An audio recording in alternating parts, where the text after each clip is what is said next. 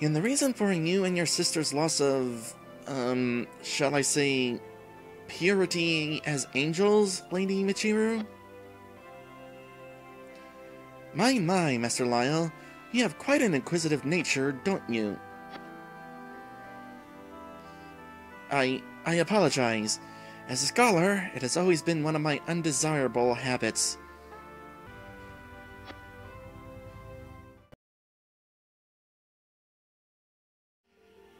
Oh boy, we come to this point in the game. Well, first off, some good news. We have the opportunity to save the game or continue the scene. But this moment here is very important for future reference. It involves that point in the game later on when I kind of blew up. So let us kind of keep this in mind. We're in the middle of this cutscene, and we have the option of saving the game or continuing the scene.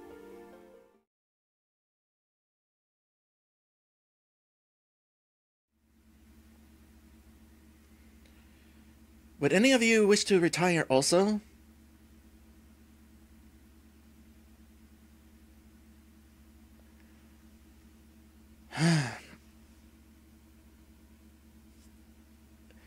This is it.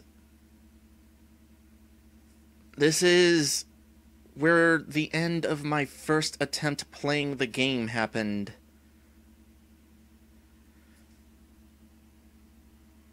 Okay, let us set the stage for what happened the first time I was playing. As I explained before, I was feeling really overworked at the time. I was doing way too many projects at once, including lots of editing. And you can tell I was feeling overworked because it was affecting my enjoyment of this game. I was not enjoying it as much as I have during this playthrough. And so we get to this point. It was actually possibly a similar situation as to now. I was hoping for a save point. I have not had the opportunity to save since fighting Gorgon. And then we come to this blank screen with these two options. And I've thought, okay, maybe this is like that other time where I had the option to save in the middle of a cutscene. I can go ahead and save, and then come back to this later on and continue the cutscene. No. This top option right here will skip the rest of the cutscene. In fact, I'm going to unhighlight it right now so I don't accidentally click it. When I found out that I accidentally skipped the rest of the cutscene, I was furious. I didn't want to skip the rest of the cutscene. Why were you giving me that option? And if I wanted to try again and reload my save so that I could see the cutscene that I skipped, that would mean having to refight Gorgon. And I was so angry and making such a stink about it. I wound up insulting one of the game creators, calling him dumb. And that was the end of that playthrough. How could I continue the playthrough after overreacting like that and insulting Atlantis? Once again, Atlantis, I apologize. To say that I overreacted is an understatement. That said, I think this decision is really weird. This choice that I have, it's not worth overreacting to, but it is definitely weird, because as far as I'm aware, this is the only time in the game that we have the option to skip a cutscene. And we are already over 30 hours into this game. And I do have to question, why is this an option in the first place? Maybe so that the player can quickly get through this rest of the cutscene and have a chance to save? But if that's the case, why not just offer the chance to save? Again, this is not worth getting angry over, but it is kind of weird. That said, given that this was the point that my original playthrough ended, that means from this point on, we are going blind. I have no idea what's going to happen at this point. So, when we last left off, we were rescued by some red-headed girl who is apparently a dwarf from Elvenia, the other world that is a sister planet to Earth. Apparently, whenever the Dark Lord wound up going from Earth to Elvenia, he destroyed this dwarven girl's kingdom, she's the princess, and sent her back to Earth, along with her guardian angel, who she is married to. Okay, now that I say that out loud, the idea of being married to your guardian angel sounds really awesome. I would totally like to do that, and perhaps also ask for some possible transformative favors from the angel in order to make the arrangement possibly a little more comfortable for my end. If you know what I mean. And if you don't know what I mean, then don't dwell on it too much. We'll just go ahead and continue the cutscene. Can you tell us more?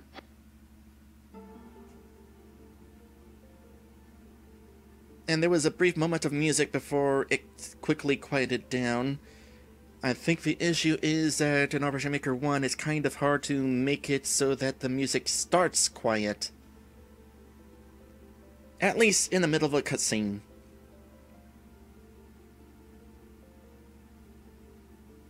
So, that explains it. Wait, explains what? Did we skip the explanation?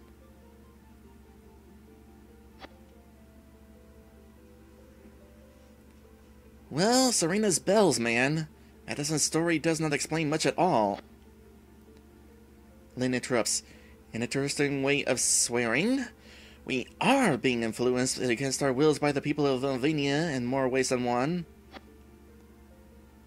Ugh. Serena's bells. You know, I don't know that I will actually use that as a swearing substitute, but I will keep it in mind. What I'm saying is, if Madison and Rupert have some answers to things that might be important to us because they were involved with Elvenia's enemy from the beginning, then I don't care how little sleep I get tonight in order to get things straight. For one, who are the Lunas Elver Knights anyway? If no sort of evil ever existed in Elvenia before the time Lisa was supposed to have fought him, then they must have come from another world, or Anther world, as well as... bleh. Typo threw me off. Then they must have come from Anther world as well, like the Dark Lord. Second, how is it that we never before heard of this story of about an entire kingdom being destroyed by an evil force until now? None of the Elvenians we've met ever mention it, but something like that surely would have shaken them to the core. You have a way with understatements, kid.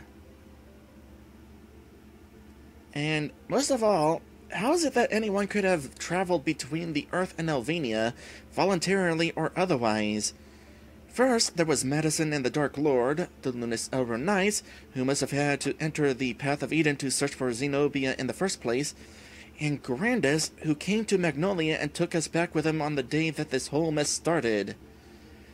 And yet, why is it that when we chose to go back to Earth after saving Kalinka, we needed those stupid magical earrings to be able to do anything? So, what gives? Is this a matter of plot convenience? Or is there actually an explanation? Actually, I think I can answer one of those questions. Oh, that's right. Dusk, what we overheard from Gorgon a couple weeks ago when we were trying to escape Macros Islands. Yes, Ares and I heard Gorgon himself admit that he and the other Lunas Elver Knights are creatures of Elvenia themselves. Or rather, they are fallen Elvenians who refuse to see themselves as children of light.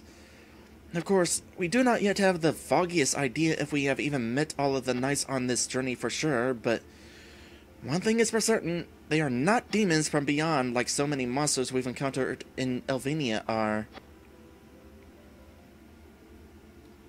Were any of you not aware of these things already, my esteemed Solus Emzu angels? As celestial beings, you would think we'd know a lot concerning the centuries-long struggle between Serena and the dragon, my dear. Hold on. Have we been told that the devil is a dragon yet? That is unfortunate. But we really are no more the wiser than the two-legged Elvenians on most things.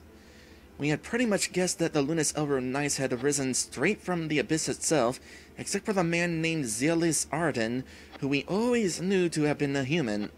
It's been a while since that guy has been mentioned. The one who wound up blinding Michiru.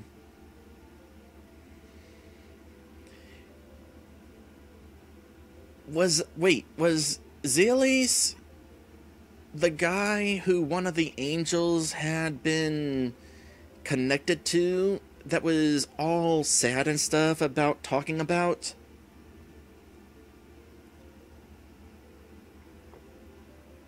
And to tell the truth, not even we were aware that Teal Cloud had actually been destroyed either, at first. In fact, Magica had been so prominent among the dwarves of Central Aquavale in the old days, and the floating tower of Rosa Cloud where the Dark Lord now makes his home had at first looked so similar in appearance to Madison's former kingdom, that all of the Elvenians must have simply guessed that the inhabitants had used their magic to reform the kingdom, nothing more. No one from the outside had missed poor Madison, her family, and its servants either, for hardly anyone in Teal Cloud ever left its boundaries. The Dark Lord had somehow done a very good job of making everyone think that Teal Cloud still stood, and that there was no strange scent of evil about it. This had troubled us for a very long time when we'd finally found the lost dead of Teal wandering the fringes of the heavens. The lost dead of Teal among the heavens? And yet, this entire time, Madison and Rupert had been stranded all the way out here in this world, and everyone else in the kingdom had died. No wonder my tale had been such a shock to you, my goddesses. But I myself cannot tell you that your ignorance of what happened was due to the explanation you offered, as I have been stuck on Earth ever since.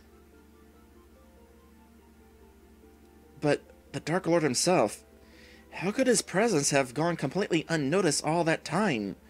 We already know that nearly everyone in Elvenia, especially the Solus Emsu angels, are extraordinarily sensitive to any manner of evil, let alone Zenobia.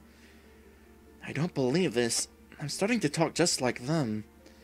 I mean, practically every time the name of the Dark Lord is mentioned, we can literally feel you four angels break into a cold sweat. That must have been...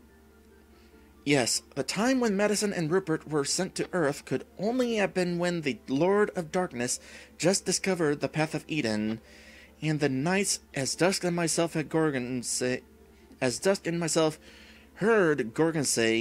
had led him to Elvenia. This is rather complicated to try to explain, but I can only assume that at first, Zenobia's presence in Earth's sister world could not be a very tangible one. In order to keep his physical body stable, he had undoubtedly been forced to, with the assistance of his newly adopted servants, the Lunas Elro Knights, make many journeys between the Earth and Elvenia over the course of the first few years since Madison's vanishing, as they began making their heinous plans. You see, if Zenobia, whoever he was before he became the Dark Lord, was a man who not only swore himself to the darkness, but became the great dragon's representative in the physical world, then, considering what kind of world Elvenia is, and considering how close one comes to the endless white when journeying across Eden, The Dark Lord's ability to sustain a physical form in Elvenia would be terribly hindered until he had grown strong enough in his evil magic to come and go as he pleased across Eden, and he and the Lunas Elrune Knights had come far enough along in their plans for world domination. I find it hard to believe that even Zenobia, at the very beginning anyway, could have been powerful enough to pull off an act as grandiose as destroying and reshaping Madison's entire kingdom in so little time. He must have had the help of the Knights, who had all apparently held a grudge against Elvenia for a much longer time than we realize, and thus probably were already quite skilled in magic. Okay, I'm 30 minutes over time, and definitely starting to feel worn down now. Also, we are learning here that the Dark Lord and some evil dragon are two separate beings.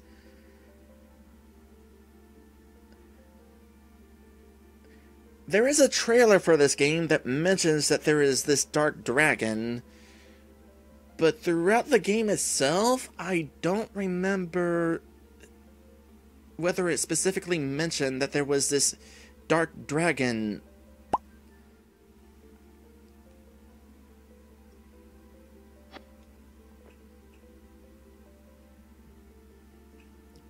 They are just growing stronger and stronger too.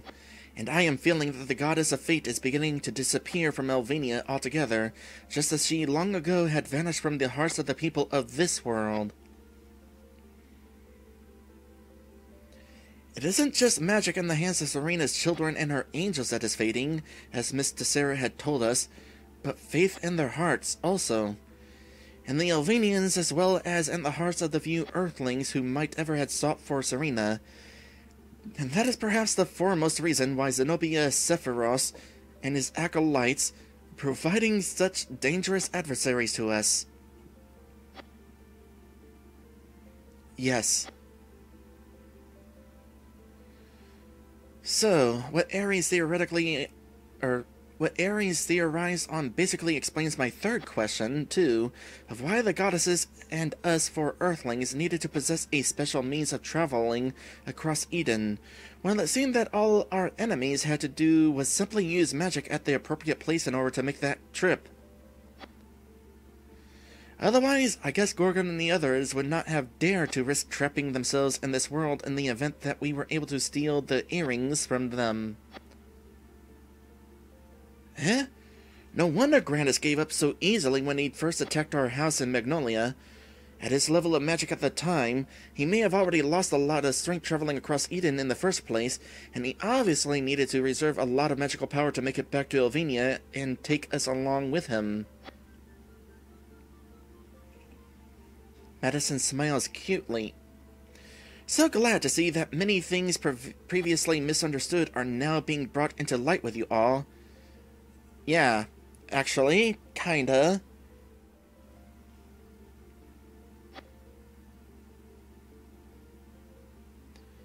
When you mentioned the endless white a moment ago, Miss Ares, can I assume that it is sort of like the holiest sanctum above the universe where Serena looks out over her creation? Hehe, why yes, child. Very perceptive of you. As you might have been able to guess, this was also the place where the great dragon's first truly malicious act against his longtime nemesis, Serena, had occurred about 4 years ago, when he'd become powerful enough to be able to ascend all the way up to the heavens and tear away the precious gift we angels had given to her directly from her with his own hands. I think it was meant to be a personal affront. The birthplace of you and the other angels, I take it? And perhaps everything else that Serena ever created? In a sense, yes. But the way you spoke it, Ares, I assume that the endless white lies somewhere along the path of Eden, between Earth and Elvenia. That is different from heaven, right? Not at all, child. Serena's place of slumber and vigilance does lie on the path, but it is more above both of her worlds, rather than between them. The heavens encompass the stars above and between our worlds, after all. And the soul of every creature, aside from those born in the abyss, descends from the endless white as a luminescent star somewhat into the mortal world below and comes to rest within the blessed womb of the mother. Huh, that sounds fun. How poetic, Sister Aries. You really are just like I had remembered. Tiki, thank you, brother. Yawn. Well, we've been talking for quite a while, and if it is all right with our hosts, I discovered just way too many amazing things already in this one day to keep me awake for most of the night. Think nothing of it, sir. You all have been through quite a lot today, and young heroes do need their rest. And also, young spotted skunk dragon girls like myself. Yeah, I agree. There's a lot I personally would like to reflect on from today, and it is getting late enough as it is. Oh, Ari, I realize this is a bit inconsiderate on my behalf, but there are some things I really wish to talk with you in particular about before you retire, if you would be so kind as to try to keep your eyes open a little longer, solely for my sake. Can we have a save point first? With me? Well, sure, I guess, if you feel it is important. I probably won't actually be able to fall asleep for a long time anyway. With a healthy fear of Gorgons finding us again still nipping at the heels. Thank you for your trouble.